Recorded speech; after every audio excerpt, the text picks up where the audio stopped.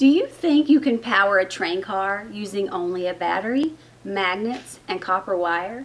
Did you know you don't need a motor to power a coaster car? Take the copper wire and wrap it around the rod until you have a long enough tube that you can shoot the battery through. It would be great if it's long enough to make it into a circle.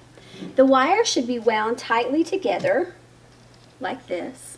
And the part that you're really going to have to be careful with is when you have enough wound and you get ready to slide it off of the rod, you need to be sure that it stays perfectly straight, because if any of these get out of line, your battery is not going to shoot through it correctly.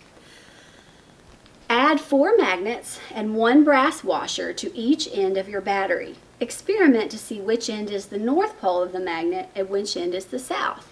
Then you're going to place the battery at the opening of your tube and see what happens. Let me give you one warning.